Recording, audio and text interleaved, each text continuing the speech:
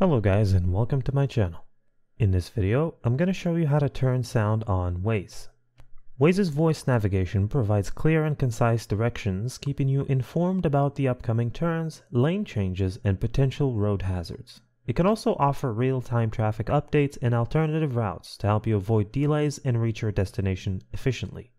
Sometimes the sound in Waze might be muted or turned off. Here's how you can enable it. Firstly, open your Waze app on your phone. Once the app is loaded, tap on the three lines located at the top left corner of the screen. This will take you to the Settings menu. Next, click on the Settings option in the menu. Now, scroll through the options until you find the Voice and Sound option. Give it a tap. And here's where the magic happens. Within your settings, you will find the sound option under the Voice Directions section. To turn the sound on, simply tap on the On button. Now, you've successfully turned on sound in Waze and you're ready to receive voice guided navigation. Waze also offers a variety of voice options, including well-known personalities and accents. Choose one that suits your preferences and keep your journey engaging. Thank you for watching. If this video was helpful, please leave a like and subscribe to my channel for more videos like this, and click on that notification bell to never miss an update.